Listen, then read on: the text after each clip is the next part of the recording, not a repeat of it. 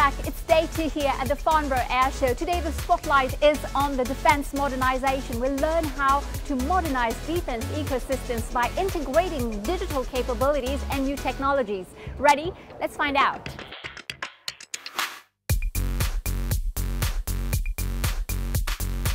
What is smart sustainment and why is it key for the industry? Smart sustainment is about addressing the key challenge that defense system operators are facing today. Smart sustainment is really all about increasing this availability rate while controlling through life cost. I've read that NIOR is working closely with the US Department of Defense, right, over the past years to create virtual twins of legacy aircraft. So can you tell us why is the Department of Defense investing in this? Primarily to support sustainability and operational readiness for the military. So we're looking at it from the side of the Army, from the Army ground and the Army aviation, and as well as with the Air Force. And do you see legacy aircraft digital twins influencing, like, the future defense programs? Absolutely, and legacy fleets are always going to be around, at least in my lifetime. So how to keep operational readiness of those legacy fleets is really a key. So I assume that you're leveraging the 3D Experience platform to succeed in those programs. As you go in and look at an MRO operation, most of them are not digital. One of the things that with our deep history with Dassault is make that in a digital world. Thank you, John. It was great to have you.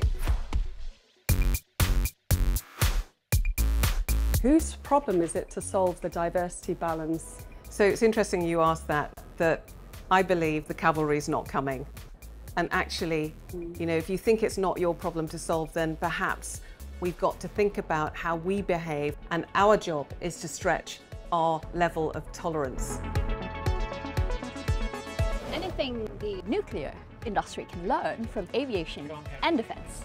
Early aerospace was all about experimentation, and yes, there were some tragedies that cost human lives, but we learned from those tragedies and we learned how to engineer a better product. So from that, I believe that nuclear can learn how to build a safe product, but a product that's more commercially appealing, a product that becomes almost a commodity and can be built as wind power would be built, for example, or solar power. We can move nuclear into the same category of products where it's an attractive investment and it has the added benefit of providing energy security and low carbon energy generation. So, what's the story behind this mission? Yes, so in fact in aerospace and defense we need to develop very complex system and very complex mission.